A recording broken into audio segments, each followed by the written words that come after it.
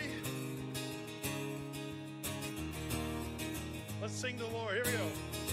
I'm here to meet with you. Come and meet with me. I'm here to find you. Reveal yourself to me. As I wait, you make me strong. As I long, draw me to your arms. As I stand and I sing your praise, you come, and you fill this place.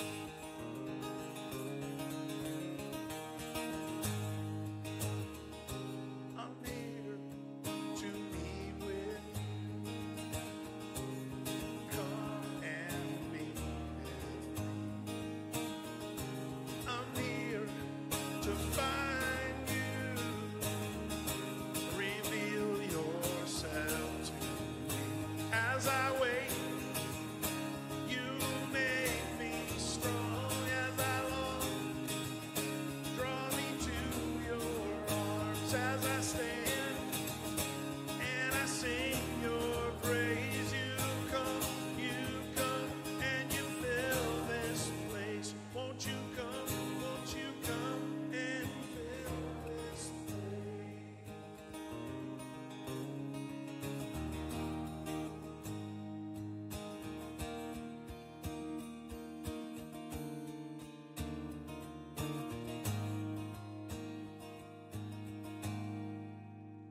Oh Christ, be the center of our lives. Be the place we fix our eyes. Be the center of our lives. Oh Christ, be the center. Oh Christ, be the center of our lives. Be the place we fix our eyes.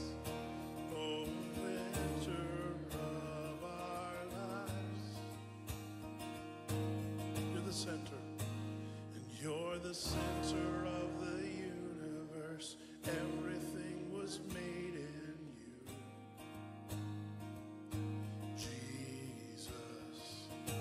Breath of every living thing, everyone was made for you. You hold everything together. You hold everything together. Oh Christ, be the center of our lives. Be the place we fix our eyes. Be the center of our lives.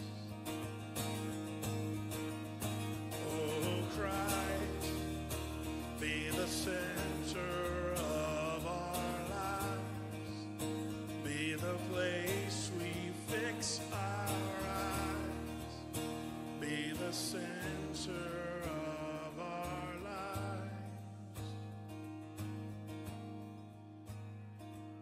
And we lift our eyes to heaven. We wrap our lives around your light. We lift our eyes to heaven, to you.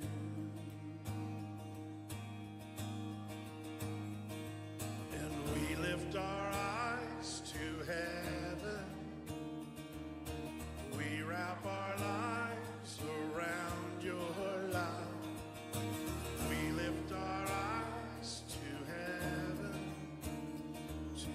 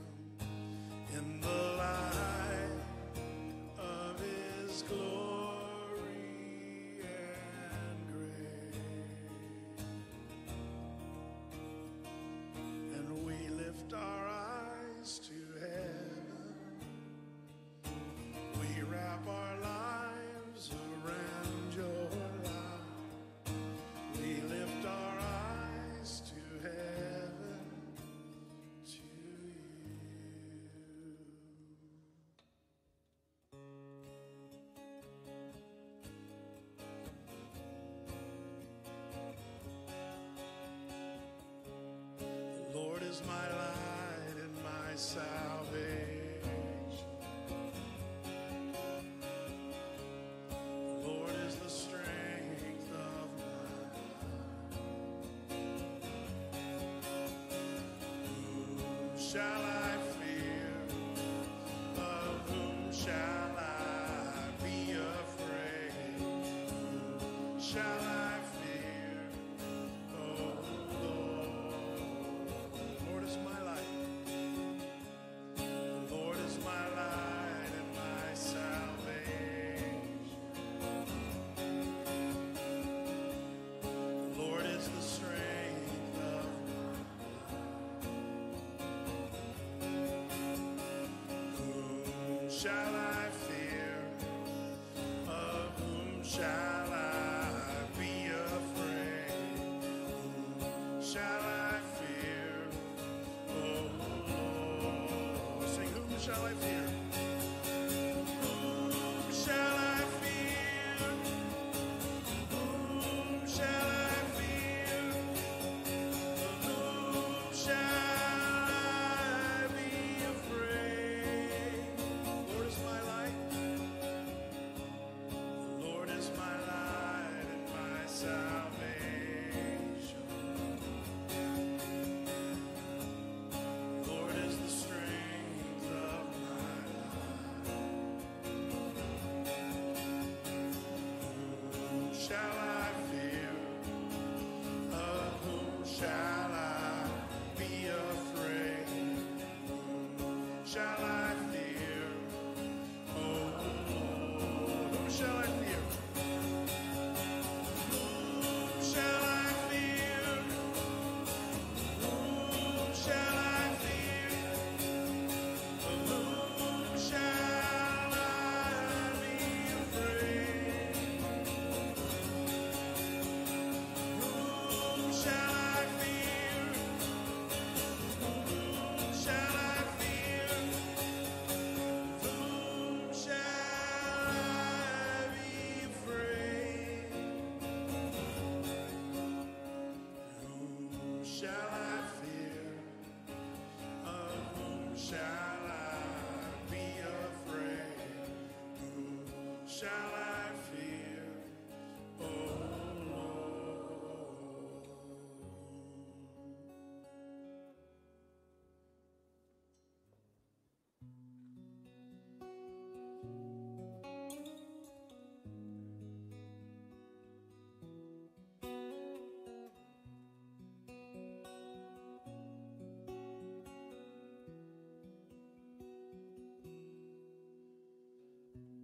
Lord, you are my strong tower.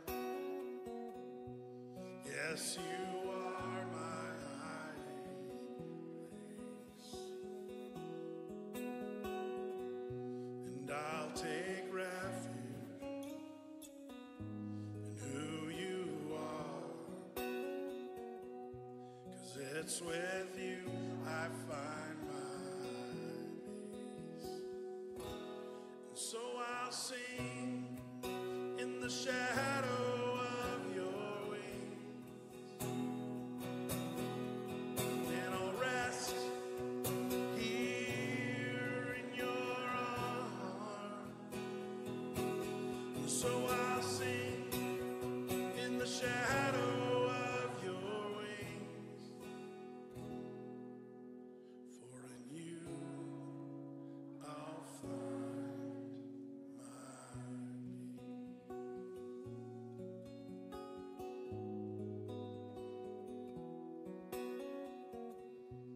Lord, you are my strong tower. Yes, you are my hiding place.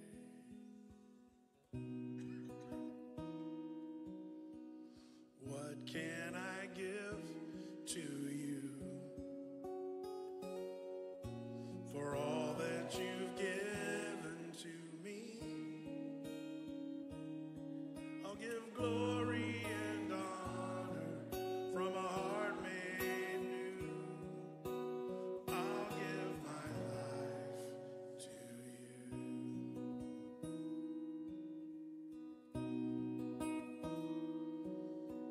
What can I give to you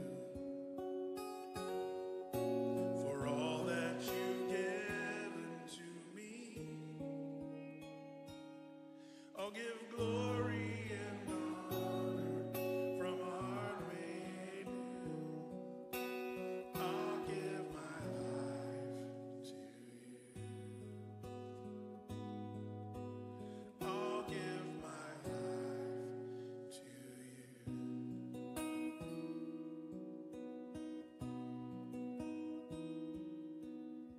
Lord, that's our desire, Lord, just to give you our whole life. And we know, Lord, that there's a cost to that. Lord, and maybe we haven't really counted that cost, but I pray that tonight as we look at the scriptures, see the stories of how you walked on this earth and what you did among us. I pray, Lord, that you'd shape that thought and that we'd know, Lord, what it means to follow Jesus. Help us with that, Lord. And I pray that you'd bless us with sharp minds, that we'd receive your word, and that it'd bring forth good fruit tonight. And this we pray in Jesus' name. Amen. Amen. Why don't you get all situated and we'll get started.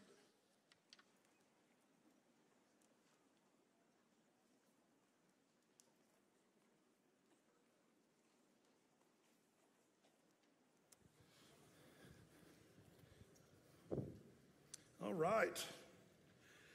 Matthew chapter 8 is where we are. So why don't you flip over to Matthew chapter 8.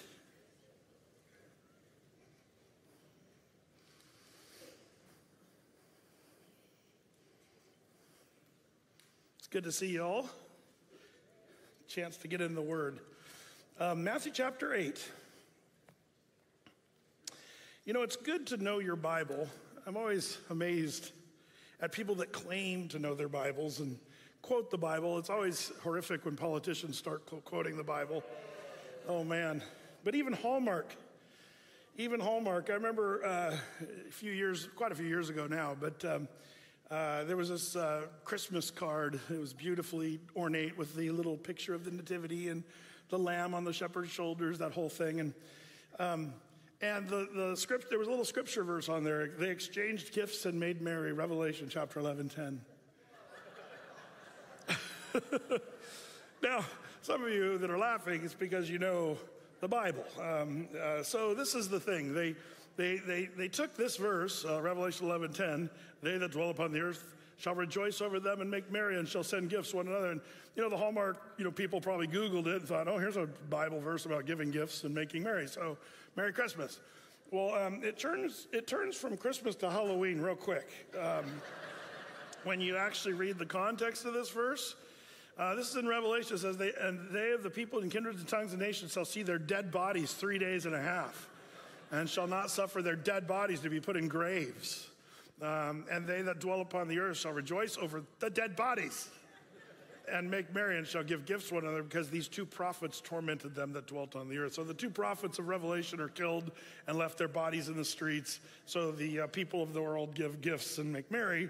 It's not really a warm Christmas greeting, more of a Halloween kind of situation. It gets even more Halloween when you read the rest of the story. The two dead bodies come back to life and say, we're back. It's a whole nother story of the Bible, but it helps to know your Bible. I always love working through the Bible, and we're going through some of the funnest stuff of the Bible, if you ask me, the life of Christ. And even specifically, we've been kind of wading through in the book of Matthew, at least, there's kind of a grouping of 10 specific miracles that we've seen in chapters 8 and 9, or we will see here. And we've covered the first several of these 10 specific miracles. Miracle number 1, we saw the cleansing of the leper. Chapter 8, verses 1 through 4. And we saw, how the Lord starts with the outcast, the repulsive, the people that nobody else wanted to touch. Jesus starts there. I love that. The cleansing of the leper. And then we saw miracle number 2. We saw the healing of the centurion's servant who was sick of the palsy, as it turns out. We'll talk more about that in a little bit. But Matthew chapter 8, verses 5 through 13 is that one. And then, of course, the healing of Peter's mother-in-law there in miracle number 3.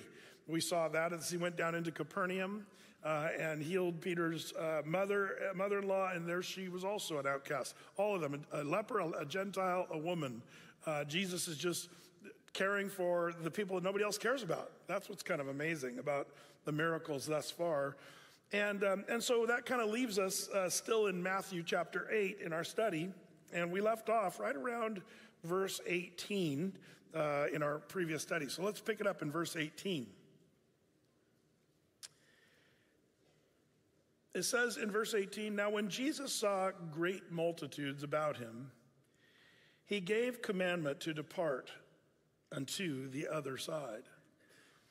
One of the things you and I should be sensitive to as we're reading the gospel narrative of Jesus is how many times he gets away from the multitudes, or at least seeks to. Jesus was pressed by the crowds, and Jesus needed time away. He needed to take time to seek the Lord, to pray. He would get up early, and go up on the mountain and seek the Lord, and then be up there late at night or the middle of the night, 2 in the morning. We're going to see Jesus very much taking time away. And I always kind of marvel, if Jesus needed that, how much more do you and I need that? This idea of getting apart and just focusing in and pressing in upon the Father, which is in heaven. How many times, if you're astute as a Bible student, you're going to see this is a big part of his whole ministry. We always think of him in the multitudes and miracles and the crowds, but Jesus saw the need to get away, and makes me worry. Are we a bunch of busybodies? I think the answer is yes. A lot of us, we're busybodies, man. We're always going like the Energizer Bunny. And a lot of us are ruled by urgent things. Whatever's urgent comes your way. Oh, you got to fix that. You got to do that. People come to you with questions or things you need to do or things at work or family issues. And man, a lot of people just kind of get run over by the tyranny of the urgent. And that's the problem. We have to be careful to not be ruled by that, but to actually plan it out. I think Jesus was very methodical when you actually look at Jesus' life and ministry. And I know he was there at Galilee, and the pace of life is much slower there than it probably is here. But is that our own fault? That we've allowed our culture just to run over our schedule? Your schedule, your calendar, well, it's a great servant, but it's a horrible master. If you use your calendar as a servant, that's great. You write it down and make time to seek the Lord and carve out time to pray and get away and read your Bible and stuff like that. You can use the calendar as a great servant, but it's a horrible master. If you're ruled by your calendar, then you're doing it wrong. We live in a time where even if you're not on your calendar, you're on your social media. And people are on social media, some people 24/7. It's amazing how much time they spend. And they're never really pulling away from it. They're constantly seeing what's going on in the world and what's going on with their friends and what's going on with the likes that they're getting from their entries. And people are obsessed with this. And some people are so obsessed it's ruining them.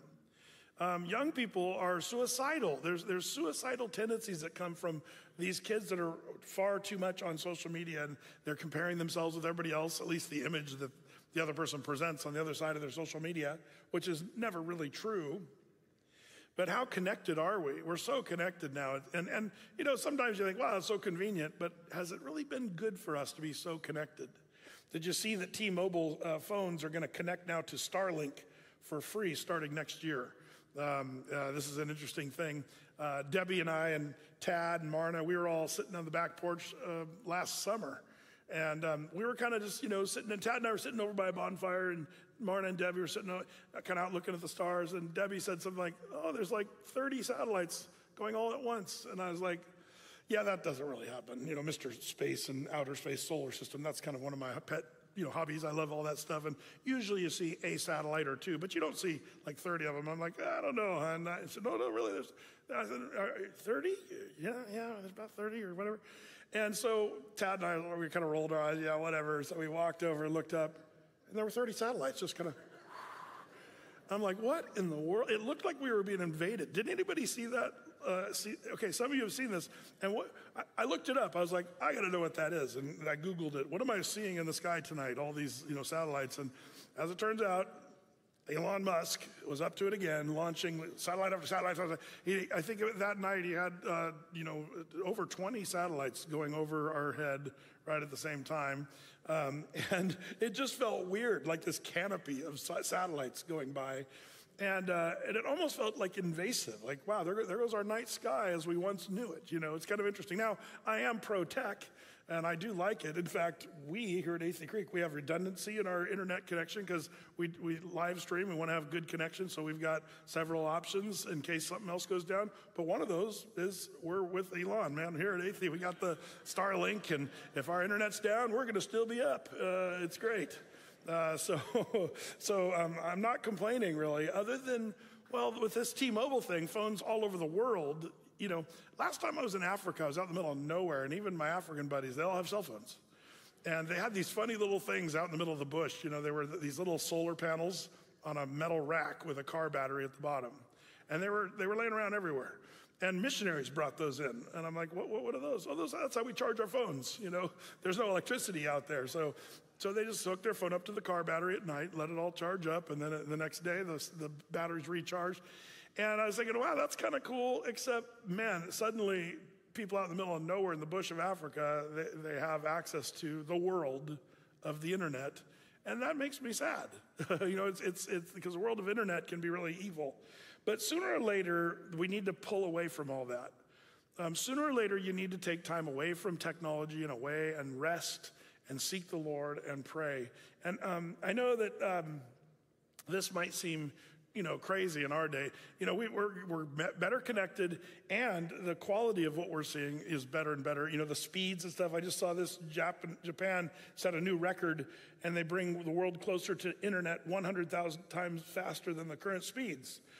With this power, 1 petabit per second would mean that 10 million channels of 8K broadcasting per second, live coverage would be possible with no lapse at all. That's 10 million channels of 8K, not 4K. That's the best, what's usually piping into your living room for the most of you. But 8K, live coverage would be possible, which is kind of interesting. That makes me nervous. When Athey Creek started going more high definition, I'm like, man, I got to lint roll my shirts now, because it's like the cameras. It's like, oh, don't look at the spot on my shirt. Maybe a little Taco Bell here. It's like, yeah, problem. High def is not good for some of us. But that's scary. Anyway, all that to say, yeah, we got to pull back from this stuff and take time away. You know, do you have a place where you go? Jesus sure did. He had a place where he'd go away and get apart. One of his tactics when the multitudes were pressing is he'd get in a boat and cross in over the Sea of Galilee. And that's a good thing. Don't forget what the Bible says. You know, the scriptures are true yesterday, today, and forever. And the psalmist said, "Be still and know that I am God." Some people don't even know God, I'm afraid, because they've never taken 10 seconds to be with God and to commune with God and to pray. You know, be careful. Don't be the person where the Lord says, "Depart from me, thou wicked servant. I never knew you." Oh, but I knew my social media friends, and I went to church, and I watched online, and I did this and that and the other thing. But you got to know the Lord personally. And when exactly does your relationship with Jesus become personal? That's what you have to ask yourself. So take time, you know, focus in on the Lord. Jesus wasn't ruled by the urgent things. By the way, you know, there's so many examples. We're going to see this where Jesus just kind of methodically goes and does what he's going to do. Remember when one of his dearest friends, Lazarus, was deathly sick, and they all ran, "Jesus, your friend Lazarus is sick. You got to go help him right now." And Jesus waited 2 days. He sort of moseyed. And, you know, it was only, when they told him, it was only about a 15-minute hike from where he was to go to Lazarus where he was. But Jesus waited 2 days. And you know, we know the way the story ends. Jesus was going to do a truly great miracle in raising Lazarus from the dead. But some of us, I think, are so busybody, too busy to set time aside for the Lord and leave room for the Lord to do miracles in our lives. We're busy making things happen. We're busy, shockingly busy, and we're not leaving any room for the Lord. Watch out for this. Jesus, note that. Watch it as we go through this gospel, these gospels. We're going to see him get apart often. So that's what he's doing. We see that in verse 18. The multitude's thronging, and he gives the commandment to depart to the other side of the Sea of Galilee. Verse 19, it says there, and a certain scribe came and said unto him, "Master, I will follow thee whithersoever thou goest." And Jesus said unto him, "The foxes have holes, and the birds of the air have nests, but the Son of Man hath not where to lay his head. What does that answer have to do with the scribe following him? Well, as it turns out, kind of everything. Here, the scribe, interesting, the scribe was typically the enemy of Jesus. Scribes, Sadducees, Pharisees. Those were the three major religious groups. And this scribe's like, he's kind of taken in by this, some of the miracles he's already seen, the healing of the leper, the healing of, Peter's mother-in-law. We're seeing a lot of healing and stuff and blessing. So this guy's like, man, I'm on board. By the way, it's always interesting when I hope I don't offend anybody here, because some of you may have said this to me, but after services, I remember for years, the people that come up the most excited and say stuff like this, I'm just making this up. I'm not talking about anybody specific, but they'll come and say, Pastor Brett, this is awesome. Man, count me in. I want to be in leadership. I want to be here. I want to serve. Count me in. I was at my other church and I did that, and I'm going to do that here, and man, I'm in. And I'm like, great. And then I never see them ever again. That happens hundreds and hundreds of times over the last 20, 25, 27 years. And it's a funny thing. I mean, it's kind of sad, but it's also kind of funny. Now, probably have to be careful to not be skeptical when somebody comes up, Pastor Brett, I'm in. I'm like, sure you are. Like, we'll see about that, But in a way, that's kind of what Jesus is saying here, in that this guy's not really counting the cost of what it means to follow Jesus. He said, are you kidding? Really? I don't even have a place to live. Foxes have holes, and, the birds of the air have nests, but the Son of Man hath not where to lay his head. So this guy wasn't really counting the cost. What does it mean to follow Jesus? Well, first of all, it means to be homeless. In this case, in this situation. And was this guy, did he even know really what he was talking about? And Jesus is trying to protect him from himself. It's interesting because following Jesus is harder than people kind of imagine sometimes. I think sometimes you and I sell Christianity wrongly. Hey, if you accept Jesus as your personal savior, your life will be wonderful. And that's the way some pastors teach it, You're going to find the victorious you if you accept Jesus as your Savior.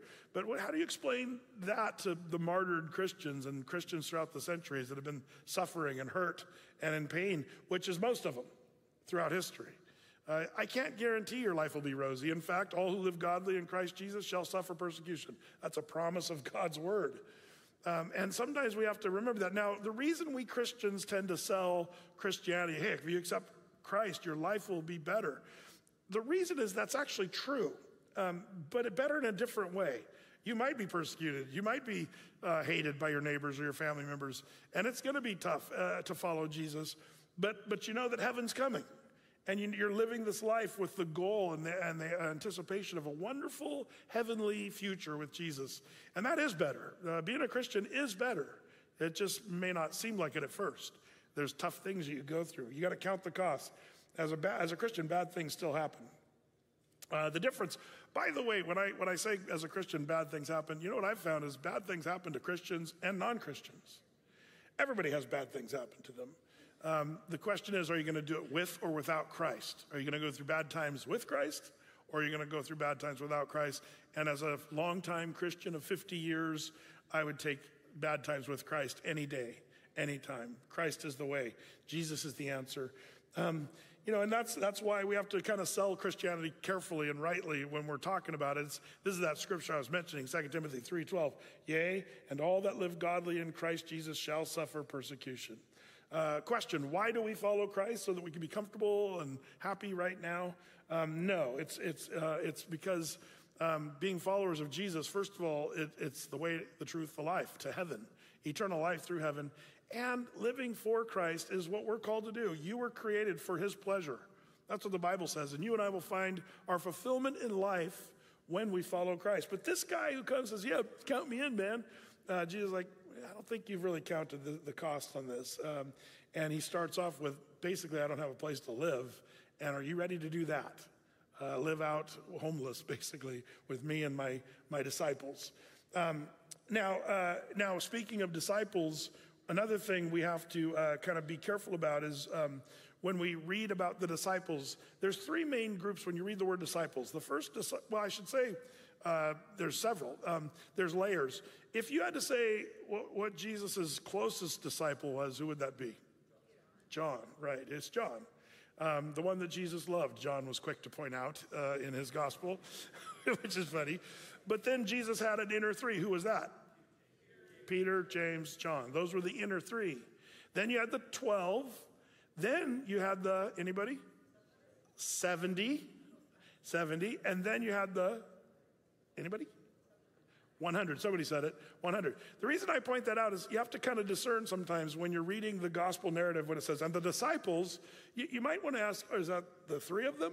Or the 10 of them, 12 of them, or the 70, or the 100? Like when they're offended by the communion, when Jesus said, take, eat, this is my body, it's probably the 100. 100 of the main chunk of disciples left him at that point and said, yeah, we're not really into this thing that seems like cannibalism, we're out. And that was the greater group of probably 100. The 12 disciples were not offended by that, but the 100 were. So there's some narrative there, and that's where this comes in here in verse 21. It says, and another of his disciples, one of the greater, bigger group, 70 or 100 probably, said unto him, Lord, suffer me first to go and bury my father. But Jesus said unto him, follow me, and let the dead bury the dead. Now, is this just Jesus being insensitive? Does he not care about this poor guy's dead dad?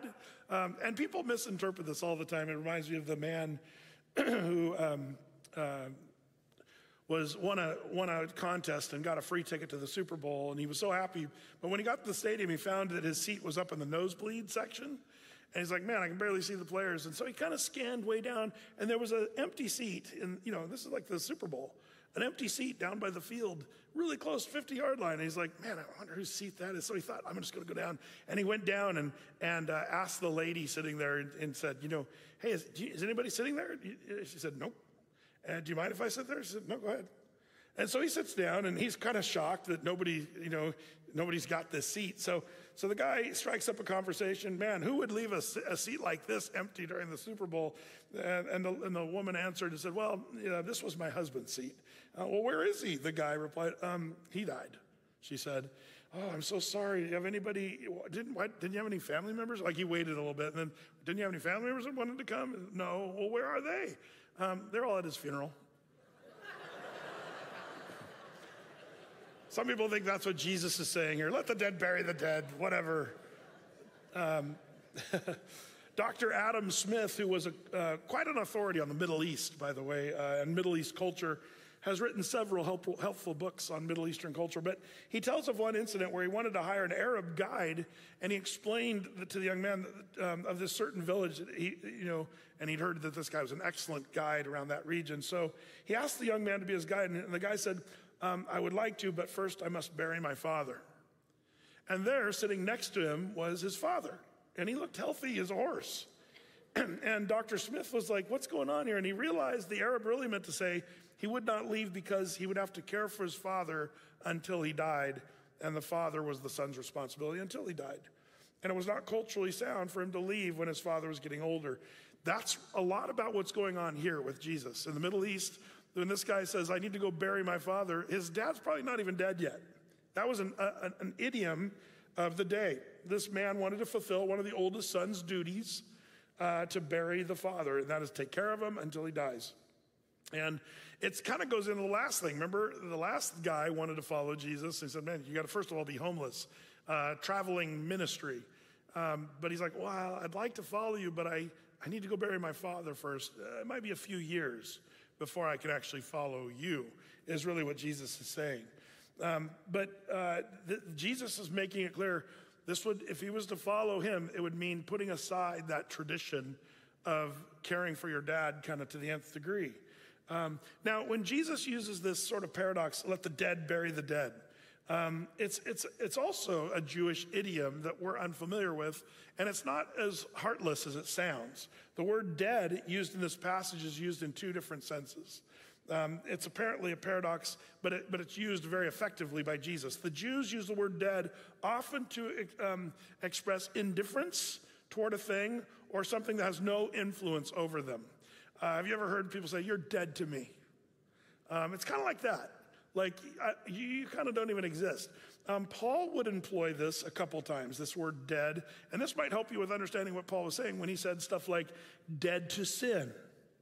Remember he said that? And he also said dead to the law. We are dead to the law. We're dead to sin. The idea is that sin has no more power over us. The law, we're no longer under the law, so we're dead to the law. And we Americans, we hear that and go, what does it mean to be dead to the law?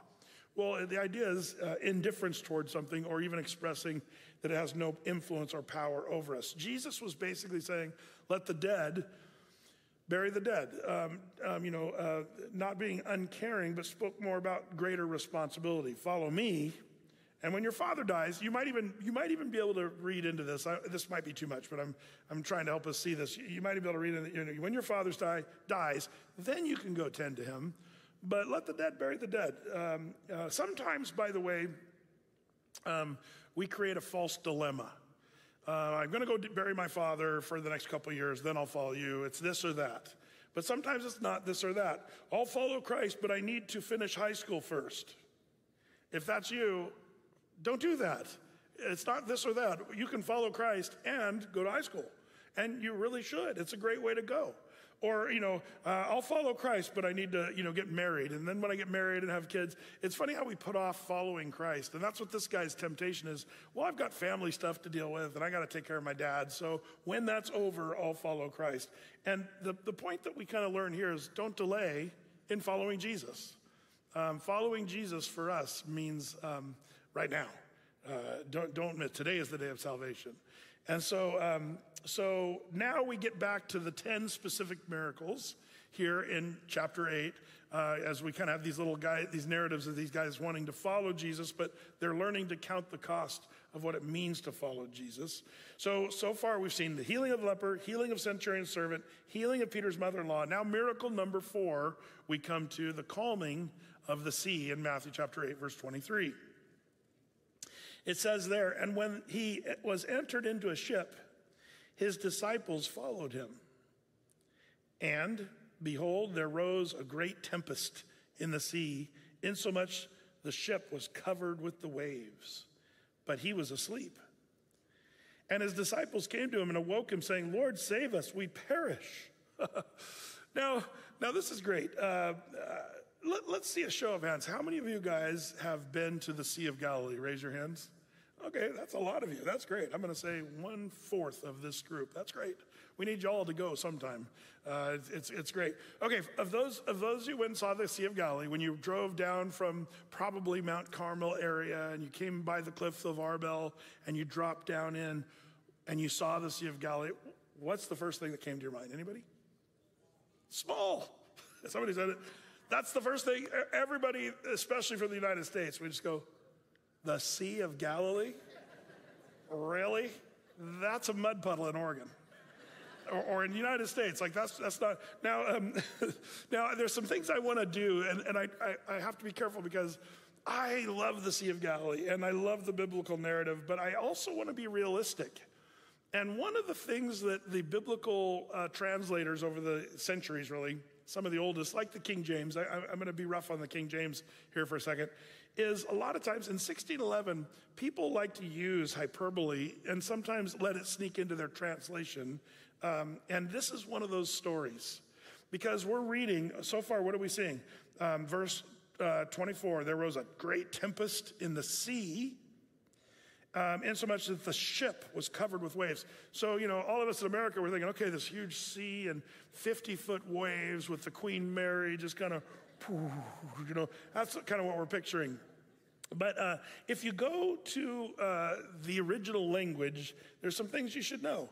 Like, for example, the word sea here in the Greek is actually the word lake. It really is lake. If you look it up in your definition of your dictionary, there's the first definition is a generic collective term for any body of water. The second definition is lake in most of your Greek dictionaries. So that's one of the things, before you go to Israel, lower your expectations as this giant sea. It's actually a bit, you might say it's a big lake or a medium-sized lake. If you're from Montana, it's a tiny lake. Or if you're up from the Great Lakes area, it's a microscopic lake. But yeah, a lake, it's really a nice lake like we have here in Oregon. We have several nice lakes that are a similar size as the Sea of Galilee and what have you. But so that's kind of an important thing. Translators would sometimes use hyperbole because it's the Bible and it's the story of Jesus, and we want to make it sound more grandiose somehow. But I would say it this way: you don't need to puff air into the story of Jesus. Jesus' stories are amazing the way they sit. And whether it was a big sea or a lake. Now, I want to show you another thing, the word ship there. The word ship, it's not, as it turns out, the Abraham Lincoln or some big aircraft carrier. It's actually what we would call a dinghy, maybe, or a boat, mid-sized fishing boat on the Willamette River, maybe. And that's something that you have to kind of look forward to when you go to Israel. Let me show you some video of some of our tour over there in Israel. This is always fun to go out on the boats on the Sea of Galilee. This is what all tourists do. We get to go on this boat and take off from near Capernaum, and all the Athey Creekers, we go out there and we get into the scriptures, and it's just a fun time. And even the boats kind of look biblical. And you know, maybe you're thinking, even those boats, that's what Jesus was in, right? Something about that size? Not even close. If you go to m2-414 kibbutzim there at m2-414, there's a boat that they found back in the 80s. This is a great boat. This is a model of that boat, but they found it in the water when the Sea of Galilee was really low. And there it is. It took them a long time. They actually carefully, when the water was low, they cut this boat out of the mud, and they got the nails in it and everything that put it right into the very first century. The same time of Jesus is when this boat was, they call it the Jesus boat, because it was from the first century. Jesus could have been in this boat at some point. And when you see how tiny the Sea of Galilee is, like, well, there's probably like 8 or 10 of these boats around the Sea of Galilee. Like, it wasn't, they had thousands of boats. But we get to go in there and see this, and it's kind of deteriorated from its original. But it's 2,000 years old, for crying out loud, which is kind of fun. So this first century fishing boat is pretty much what they believe is the typical boat of the time of Jesus. And so that's something to kind of remember when you're reading about the great ship of the New Testament. It's actually a boat. And I want you to kind of set your expectations on that. Now, one thing that's kind of funny about this boat, when they found it back in the 80s, the m2-414 kibbutzim there's a nice little store and a place to shop here, and you can see the boat. But the Pope came back in the 90s to see this. And the Catholics have a way of kind of taking things that are biblical, or places, locations, things. And the Pope said, you guys have the obligation to give this to the Catholic Church. And the people of the m2-414 kibbutz that do this, they actually said, no, and they gave him a key to the city, a little golden key, and said, here's a golden key, but you can't have our boat. So it's kind of cool that they kept the boat, and you can go see it, and there's not a spaceship built over the boat, which is great. Now, you say, okay, Brett, so we got the sea, we got to set expectations, which is really a big lake. You got the boat, which is not the Queen Mary. It's actually a boat maybe 20 feet, 25 feet. And picture 12, 15 guys in there, you're pretty loaded. You're pretty loaded down in an old boat. And then you also have a great tempest. What's the tempest? Well, the word tempest is kind of an interesting word. How does this work? Well, as it turns out, this is something I've seen with my own eyes. Even though it's a lake, it does have storminess on it. I've been there where there were maybe 4 or 5 foot swells. And if you're picturing 12 guys in this boat in 4 or 5 foot swells, then yeah, you would be scared, especially if you didn't know how to swim. And the Jews are notorious for being fearful of water. Even to this day. Have you ever noticed how the Israelis have almost never had a navy throughout all their history? They've got a small navy now, but it's like the brave few that will sign up because nobody wants to be near the water. But when you go to the Sea of Galilee area, we cover ground here, and I've kind of hiked all over this region over the years. And one of this view up here is from the cliffs of Arbel, and you can look down, see the little valley there that shoots out toward the Sea of Galilee. There's some interesting dynamics that take place when you're going around this region, and that is from the north, the wind comes up by these cliffs, and these cliffs cause there to be sort of that Venturi effect on the wind. The wind's kind of blowing pretty good, but when it gets narrowed down through the canyon, it shoots a bolt of wind across the Sea of Galilee, which causes kind of amazing level storms in such a small sort of lake. By the way, this cliff that you're looking down to where almost all the gospel happened, right there. All the gospel happened at the foot of this cliff. All of the little towns there, that's where the whole gospel, like 70%, 75% of the gospel happened in that little shot. So when you stand on the cliffs of Arbel, you're just kind of looking at the gospel where the Sea of Galilee is. The cliff, if you drop, it's like 1,500 feet down. It's it's hard to tell from the pictures, but it's pretty high and kind of beautiful. But all that to say, the region here causes there to be big storms on the Sea of Galilee. And I've actually seen these happen when I've been there, and they're pretty big. All that to say, the word tempest is the interesting Greek word seismos. Does that sound familiar? Where we get our word seismic, and the shaking, a commotion, seismic. So that's the word being used. It was a shaking of the boat and a quaking of the boat because of this storm. The reason I go into all this stuff is because you'll hear the critics and the cynics of the Bible talk about the exaggeratory nature of the New Testament. And I don't have a problem with that argument. I understand that in the translation, the King James particularly, I think, is it the NIV that calls it a lake? Yeah, the NIV did it right there, as it turns out. It is a lake, and that's what the word means. But your King James and other translations still call it a sea, the mighty sea. Let me give you another expectation. We always load up for this one as we're driving in the bus near the Sea of Galilee. We get ready to cross the Jordan River. I'm saying, okay, get ready, everybody. We're going to cross the mighty Jordan River. And everybody's like, oh. And they're thinking, okay, like the Willamette, the Columbia River. And then we go across what you and I would call a creek. It's a little tiny creek. As you're driving over it, it's like 10 feet wide and 4 feet deep, and it's kind of grassy. It looks a little bit like the Tualatin River on a good day. That's the Jordan River.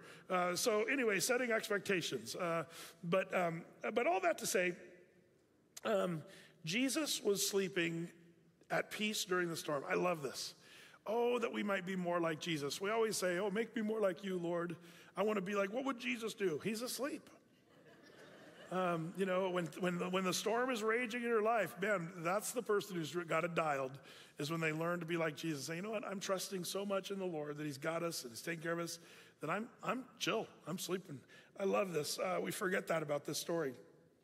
But then, the disciples come freaked out. They still don't know. This is early in Jesus' ministry. They still really don't know who Jesus is fully. But they're about to find out. I'm wondering if this moment, the healing miracles were pretty cool. But this is the one where you almost get a sense that the people are like, what are we dealing with here? The healing of a leper, healing of Peter's mom, not like a fancy doctor or somebody who knows stuff or is able to heal miraculously. That's all great. But check this out. It's verse 25. And his disciples came, to him awoke him saying, Lord, save us, we perish.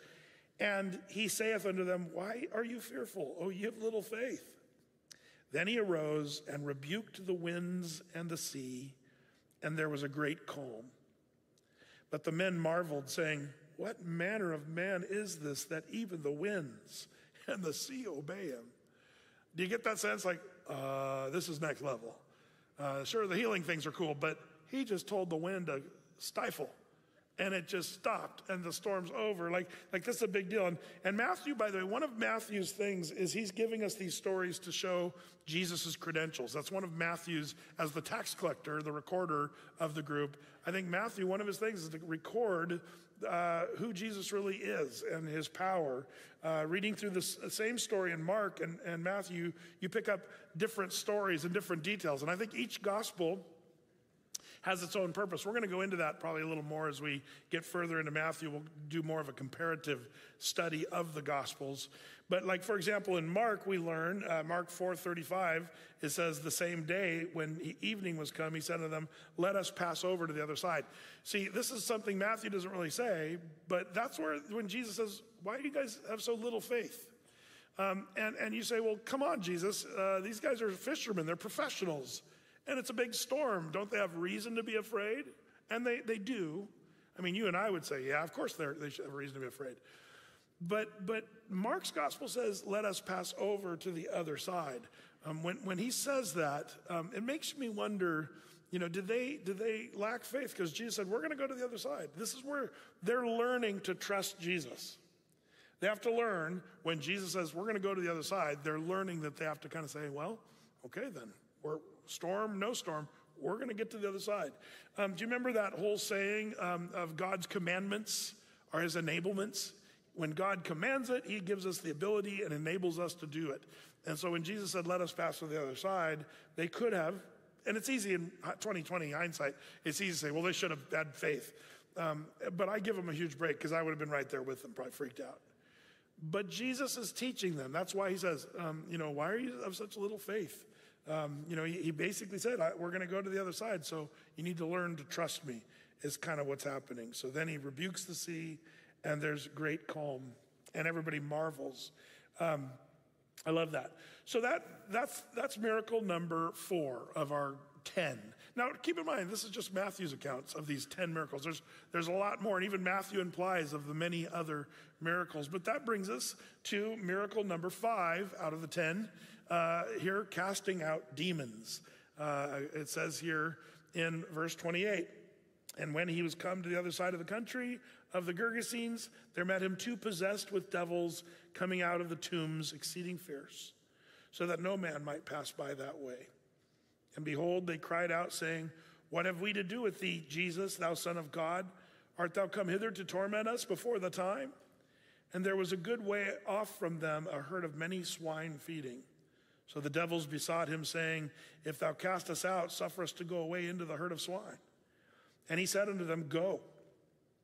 And when they were come out, they went into the herd of swine, and behold, the whole herd of swine ran violently down a steep place into the sea and perished in the waters. And they that kept them fled and went their ways into the city and told everything that was befallen to the possessed of the devils. And the whole city came out to meet Jesus, and when they saw him, they besought him that he would depart out of their coasts. We looked at this on Sunday, and I called that sermon Deviled Ham. Because we got these pigs that were, possessed by all these legion of demons, and we went over all that. And one of the things that we need to remember is the differences, and we talked a little bit about this. And if you missed Sunday or Saturday's teaching, you might want to go back and pick that up or go online, because we covered this whole thing in better detail. But I also want to remind you that Mark's account of this sounds very different. And like I said, don't be freaked out by what people call contradictions in the Bible. Either it's 2 separate stories, and they were very similar, or it's the same story from different perspectives. Different perspectives. I'm learning as I get older and older to give way for different perspectives and realize that they're legit. You married couples know. How many of you married couples, if I got you in a room and said, okay, here's a pad, a pencil, write down how you met your husband, how you met your wife, and how you fell in love, and that whole story. I'm pretty sure your stories are going to be very different. I see elbows flying. It's like, that's you. We remember things differently, and it's from a different perspective. It's not that one's worse than the other, or even one of them's wrong. It's just that they're different perspectives. In the same way, the Gospels do tell the story from different perspectives, and we should stay calm and not worry about that. But one thing we kind of looked at on Sunday that I want to remind you of, because it's going to come into later play, is the doctrines concerning devils. We sort of learned some stuff on this weekend. Demons are not atheists. That's number 1. They believe. Remember, they said right here, the devils talked to him, Jesus, thou Son of God, are you come hither to torment us before the time? So the first thing we saw is demons are not atheists. But their belief is not saving belief. And we talked about the difference between saving belief versus just believing. It's, do you believe Jesus, or do you believe that he exists? There's a difference. And the believing Jesus, what he said, who he was, what he did, that's the John 3:16 believe. Whosoever believeth in him will not perish but have everlasting life. The word believe there is to lean on, trust in, to believe everything he said and did. The demons believe that he exists. So that's kind of important. But demons, as it turns out, are not atheists. James chapter 2, verse 19, he said, thou believest that there is one God. thou doest well. The devils also believe and tremble. He's saying, there's something that's required more than just saying, I believe that God exists. That doesn't get you anywhere. Even the devils believe that. So that's kind of an important thing. Number two, demons are doomed. We learned that. And they know it. They know that they're doomed when they say, are you coming to torment us before the time? They know there's an appointed time when the demons, the devils, and the devil himself, Satan, are going to be done away with. That time is coming, and I look forward to that time. And then number three, demons can possess people. And that's something we see in the Bible. Question, can demons possess Christian people? No, that's important. There's a lot of weird theology out there, and they talk about the demon filling me and doing all this stuff, and that's just a bunch of heebie-jeebie people that don't really know their Bibles. If Christ is in you, dark and light can't coexist. If Jesus is in you, greater is he that is in you than he that is in the world. If you have Christ in you, there's no way Satan will possess you. Now, Satan can mess with you, but he can't possess you. That's a different thing. I see Christians not possessed, but I see them obsessed. Have you seen Christian obsession, demon obsession, where that's all they're talking about? I remember when I was a kid, this book came out. What was it called? This Present Darkness by Frank Peretti. Maybe you guys remember that. It was huge. And it was really intriguing. It was an interesting story, and it was very, got everybody's attention, but it gave everybody this newfound awareness of demons in the spirit realm. And in some ways, there were probably some good things about that, because people need to know, what? Don't you know that we wrestle not against flesh and blood, but against principalities, powers, spiritual wickedness? Like, we should be aware that we're in a spiritual battle. And so that book did help that, but it also helped with the demon obsession. I remember there were people that took it too far, and there was a demon around every corner. And they'd walk out, oh, my back hurts. I must have the demon of backache, and we saw that, and it got really weird. So I always watch out for the bandwagons when we see those come and go in Christianity. Well, so demons can, in fact, possess people. And some of you say, well, what about the pigs? I have to say this. Now, for you that live in Texas, Florida, other countries, here in Portland, I've got to address this. What about the poor pigs? Our brethren. Like the Wesleyan article in the Wesleyan Tidings, the woman that was chiding against pastors because we need to start preaching more about our persecuted brethren. I'm like, who's that? And they said, our brethren, the animals. And we need to stop eating them, because they're our brethren and they're as important as people. And she made this huge argument. And as it turns out, the Bible says that animals are not as important as people. I know that hurts some of the Portlandia people here that are maybe, if that's you, some of us are like, the best animals are on our plate. We're okay with that. But as it turns out, in Matthew chapter 10, this is the heart of the Lord, by the way. This is something that maybe you guys that like your ribeye steak a lot, we have to kind of be careful, because true, the Lord Jesus says, are there not 2 sparrows sold for a farthing? And one of them shall not fall to the ground without your Father.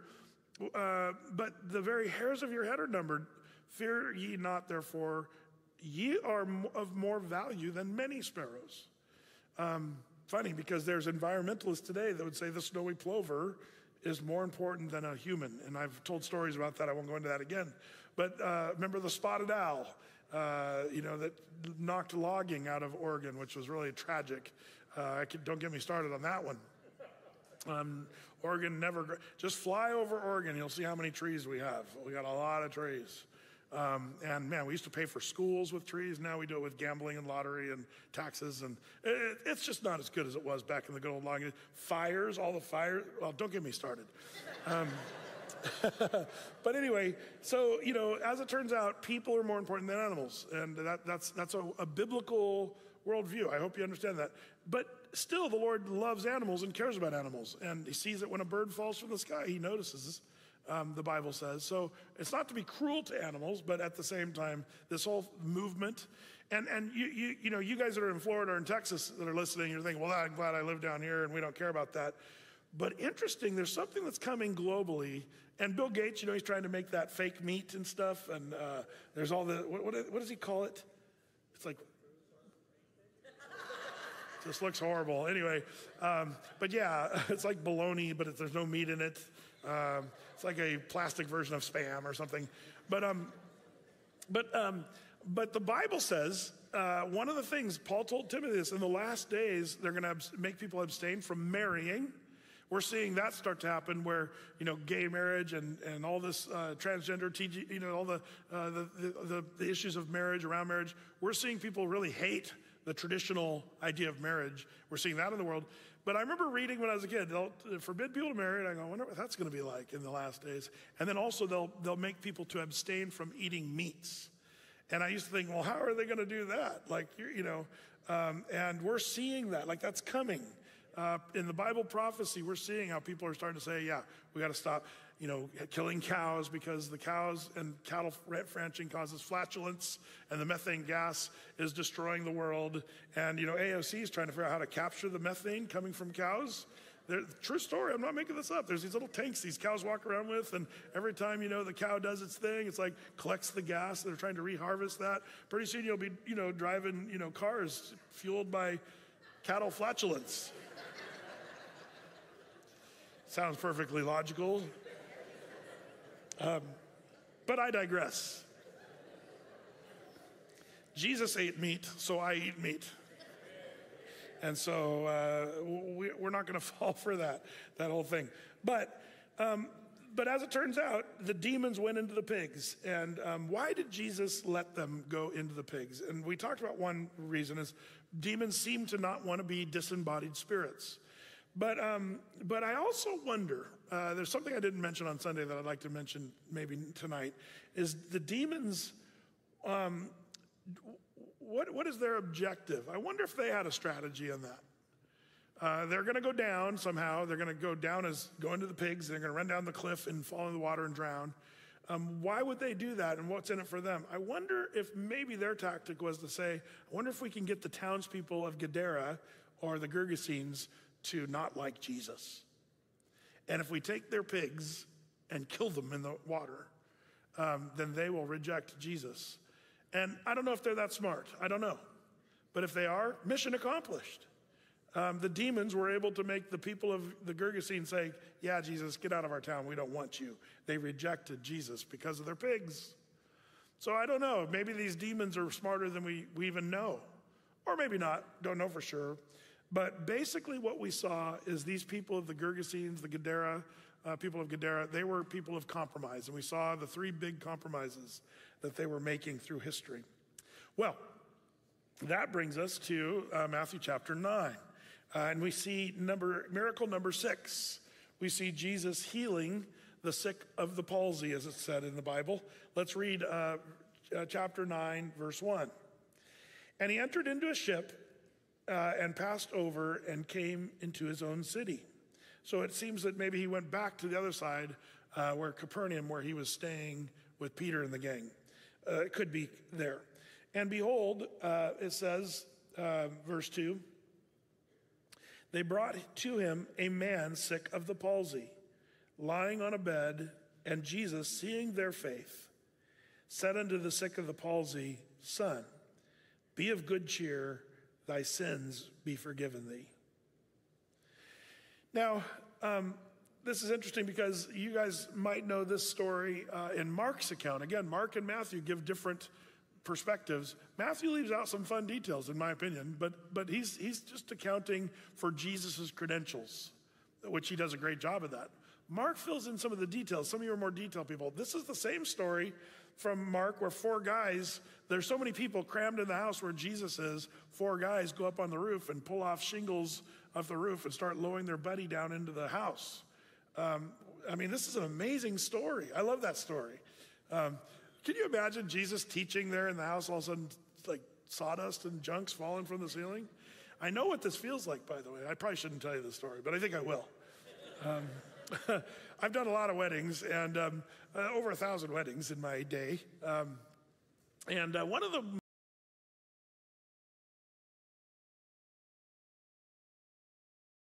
I got a lot of wedding goof mistakes and stuff.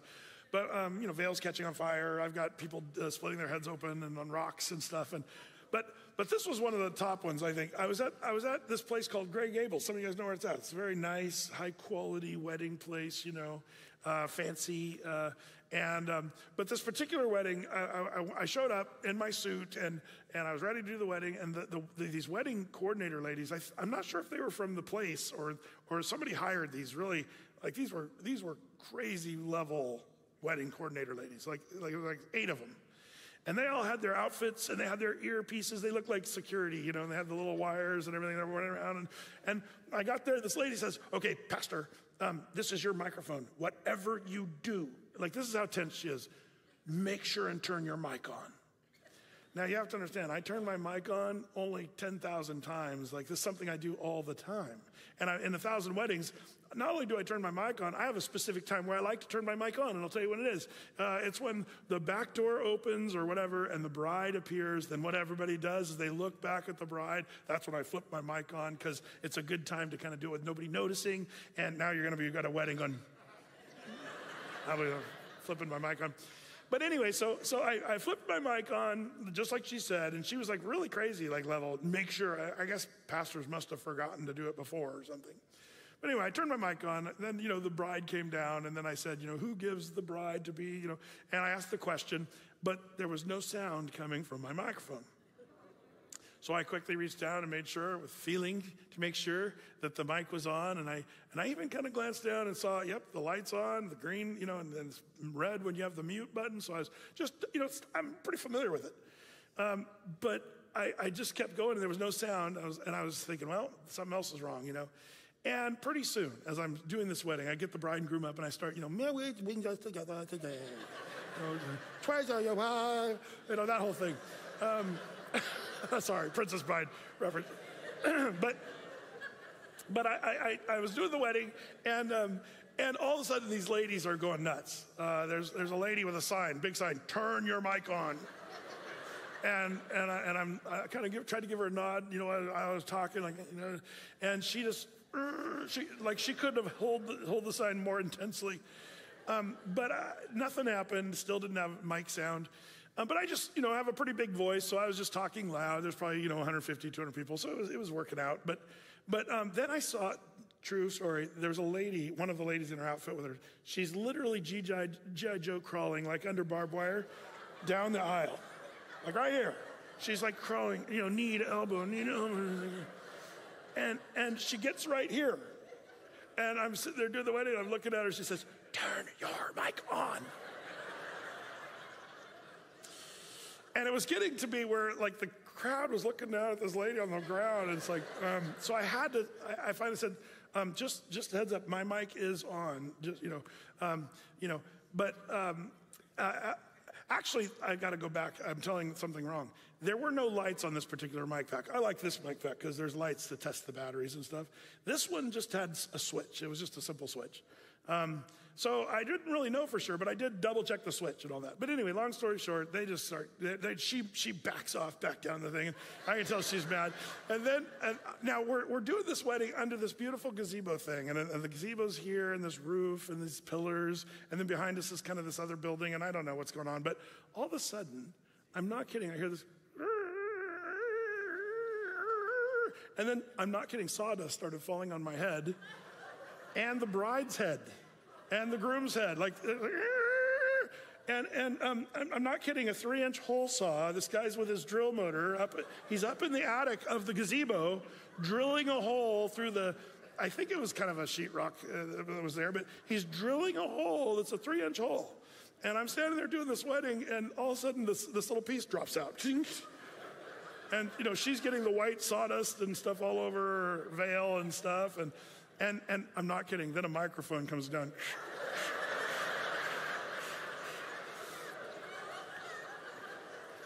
And you'd have no idea how much I had to resist not saying, are you ready to rumble? Like I wanted to, I didn't say that. Sorry. I didn't say that. I didn't say that. I resisted that. But it was tempting. So anyway, So after the sawdust and all that, we finished up the wedding, and they got married, and it was great and everything. But after I said man and wife, and they all, went down, the team of ladies came up, and they were just furious. And they're like, you just are such a loser, pastor, kind of thing. And so I took the mic pack off, and I looked and opened it up. They forgot to put the batteries in the mic pack. There was no batteries, 0 batteries in the pack. And I just said, boy, I wished I would have done better. I'm really sorry. I was trying to own, but you try to own something, and it was so embarrassing. But I don't know why I told you that story. Oh, the sawdust. Yeah. Sorry, we need to get back to this Bible here.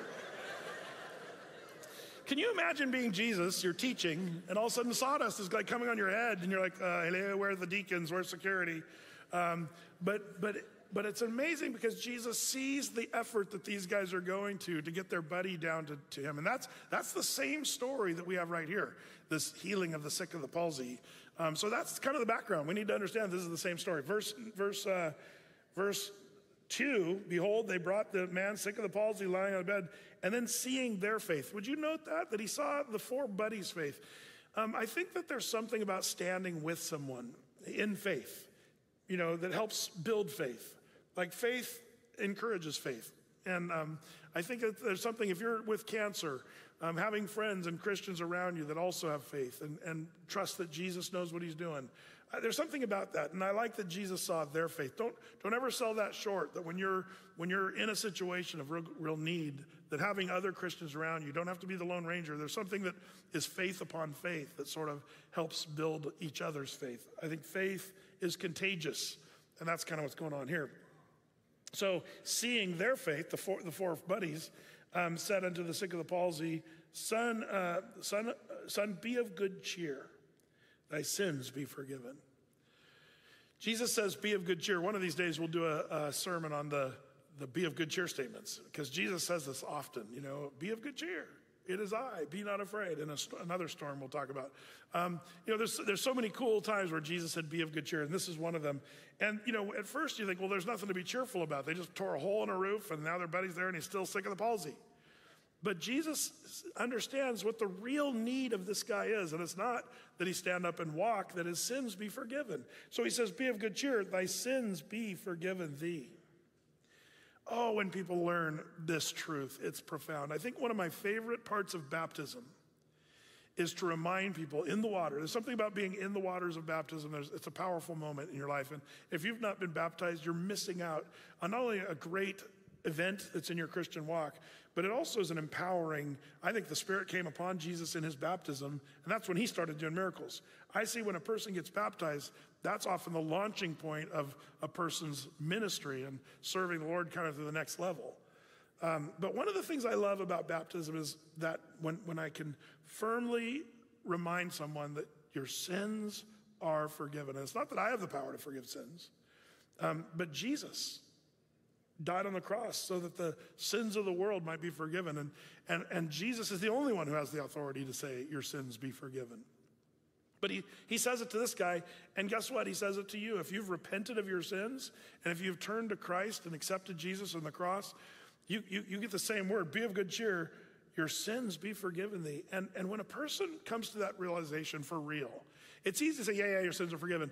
But when you get to that moment, there's something about the water of baptism, the reality of that often sinks into a person.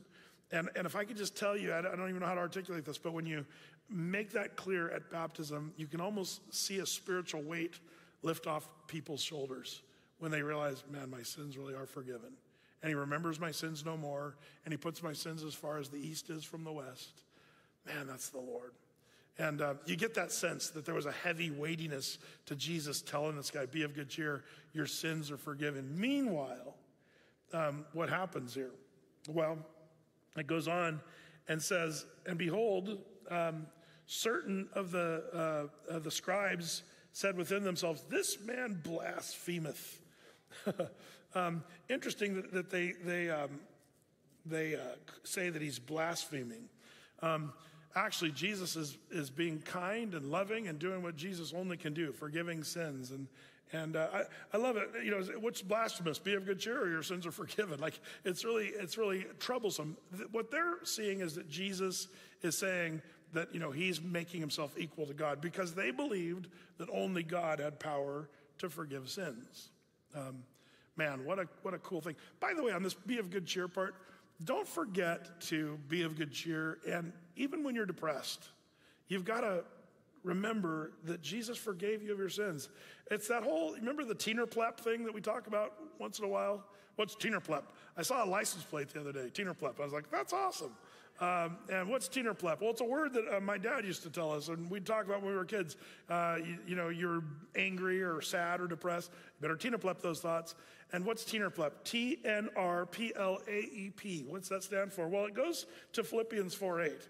And in Philippians 4:8, one of the things you have to remember is what we're supposed to think about and not dwell on bad things and negative things. But instead, he says, finally, and here's where the Tienerplep comes in. Finally, brothers and sisters, whatever is true, whatever is noble, T-N, whatever is right, whatever is pure, whatever is lovely, whatever is admirable, whatever, if anything is excellent or praiseworthy, think about such things, it says here. And so if you put all these together, if you have the NIV, I think the King James is go with the, so the word doesn't work very good. But in the NIV, it's Tienerplep. And so mom and dad, you got to remind your kids, you got to Tienerplep those thoughts. Well, what does that mean? Think about what's actually true. I've noticed that a lot of times when you're depressed and thinking about how bad things are, most of what you're thinking about has nothing to do with reality. So you got to start thinking, well, what's actually true? Everybody hates me. Well, that's probably not true. Just most people. No, I'm just kidding. No, actually, very few people probably actually hate you. That's the truth. What is true? What's noble? Oh man, you got to think about what's noble. What does noble mean? You got to look it up in the dictionary. You know, what is right, pure, lovely, admirable, excellent, praiseworthy? These are the things you're supposed to think on. So I love that Jesus is that kind of a guy. He'd come in and say, be of good cheer. Well, I can't be of good cheer because I'm depressed. Jesus didn't give room for that. He said, just don't be of good cheer. Cheer up is what he'd say. So he says, be of good cheer. Your sins are forgiven thee here. And this is why these guys are going to react, because they don't think anybody has the power except for God to forgive sins. So verse 3, it says, and behold, certain of the scribes said within themselves, this man blasphemeth. They're thinking this to themselves. And Jesus, knowing their thoughts, said, wherefore think ye evil in your hearts? Now, Jesus, of course, knowing their thoughts because he's miraculous and he knows what's in their brains. But you know, as a guy who speaks a lot, I've noticed that sometimes you can tell what's in people's brains when you're speaking. Like, there's times that I say things here and I notice people are disgusted. Sunday morning, some of you guys see it too. They just get up and march out. Have you ever seen the people that get out and they march out with kind of a high step? It's kind of like, and they get up, they hear me say something, and I'm like, I know what you're thinking. You think the snowy plover is more important than a human being. You know, or you think that, you know, there's people that have certain thoughts and they're thinking to themselves, well, I don't like what that guy's saying. And so when I see that, and especially if it's just something I'm sharing from the scripture, if it's a story about a wedding that offends you, then I'm sorry, I shouldn't have said it. But if it's a story about Jesus here that offends you, that's on you. But people get offended by the Bible. And so there's comfort for me, and there should be for you. When people reject what you're teaching from the Bible, realize that they were rejecting Jesus. Jesus said something beautiful here. Be of good cheer. Your sins are forgiven thee. And there's people in their hearts going, who does he think he is, that blasphemer? That actually brings comfort to realize that they even thought Jesus was wrong. Well, in verse 4, knowing their thoughts, he said, wherefore think ye evil in your hearts? For whether it is easier to say, thy sins be forgiven thee, or to say, arise and walk. Which one's easier? Jesus asked this, by the way, rhetorically. He's not really looking for an answer. The answer is obviously, wow, it's easier to say, arise, take your bed and walk. That's easy.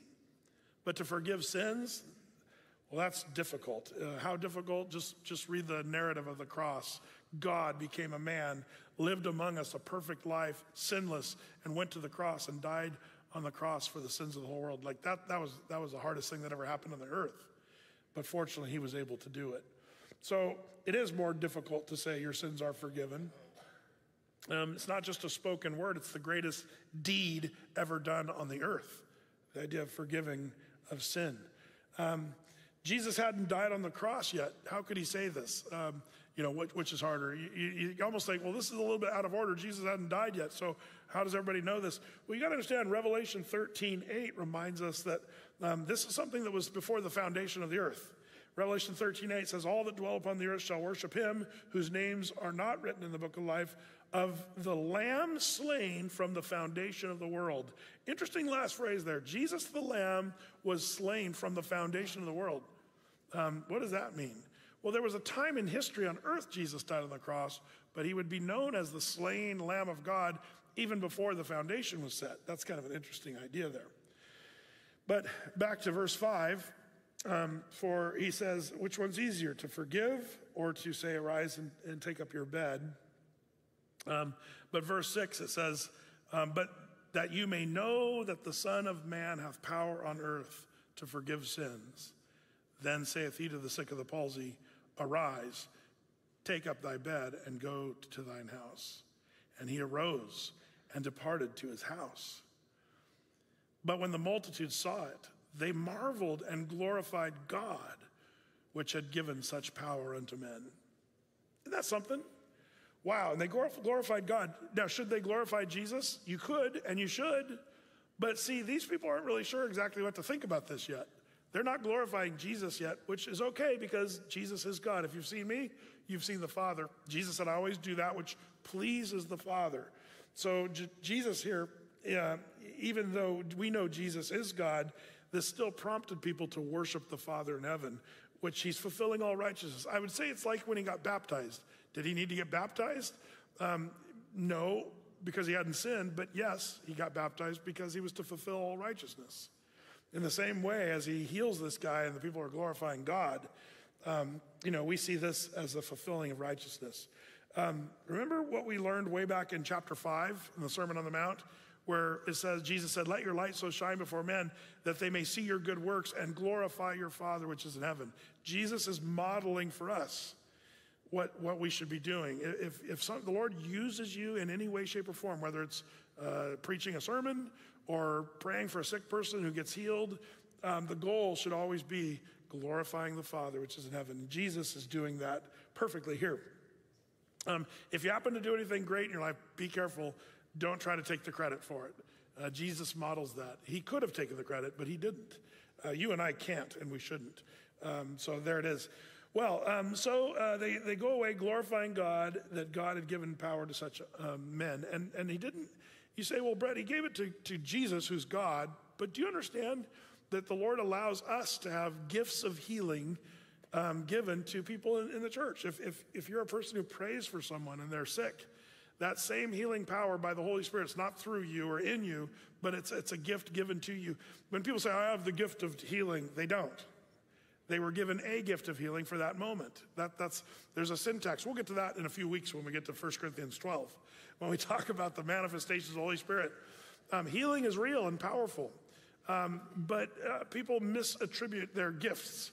Romans 12 are the motivational gifts people literally have, gifts. 1 Corinthians 12 they're called gifts, but they're actually manifestations of the Holy Spirit. The word gifts is in italics in 1 Corinthians 12, which means that we're not talking really about gifts. We're talking about manifestations of what the Holy Spirit does. And one of the things the Holy Spirit does is he'll give a manifestation of healing through any one of you. Any one of you that want to pray for someone who's sick, as you pray in faith, saying, Lord, I know you're able to do exceeding abundantly above what I'd ask or think.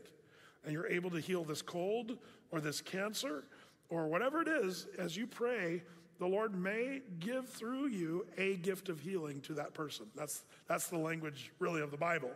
The reason I say that is you're like, I'm no Benny Hinn. I don't have the gift of healing. Well, neither does he. But you actually do have access to the power that heals. And that's God working by his Spirit through you. Don't be afraid to pray for people when they're sick. And then we leave it the rest to the Lord if he's going to heal that person or not. We'll see people that Jesus doesn't heal in the gospel narrative, and we'll see that as we keep going through. I'm not going to push through any further because it's late, and I want to make sure and take our time as we go through these great stories of Jesus. So let's close in prayer. Lord, how thankful we are for this great gospel narrative, Lord. We want more of Jesus, more in our lives, more of you, Lord, and help us to learn how to be more like him. I pray, Lord, that we'd be those that when good things happen from us, Lord, that like Jesus, that people would give glory to God the Father, you, Lord, that it wouldn't be glory on us, not unto us, but unto thy name receive glory and honor, Lord, like the psalmist said in 115. I pray, Lord, that you'd bless us, that Lord, we'd have great faith to trust that you can work in us and through us. Lord, help us not to forget that same power that we see in your son, Jesus.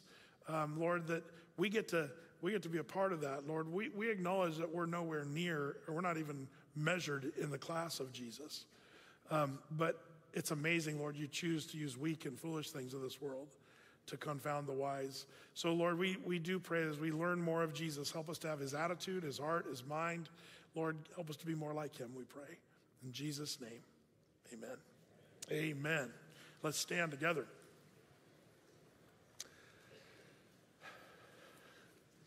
The Lord bless thee and keep thee.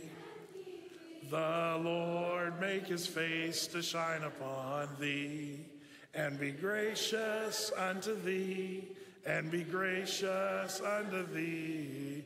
The Lord lift up his countenance upon thee and give thee peace. And we'll see you next time. God bless you. You're dismissed.